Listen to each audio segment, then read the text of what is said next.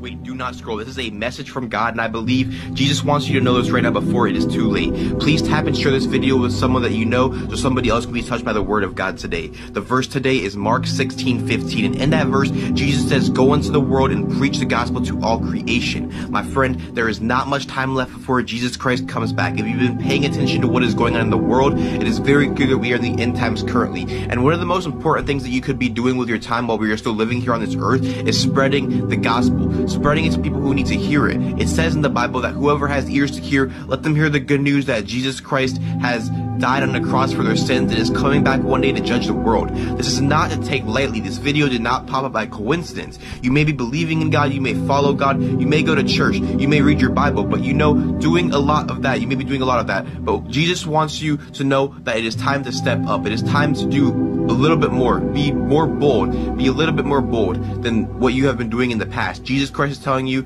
it's time to save, because Satan is on a mission every single day trying to kill, steal, and destroy what God has created. Please comment amen if you're going to spread the gospel today. God bless you all, my beloved.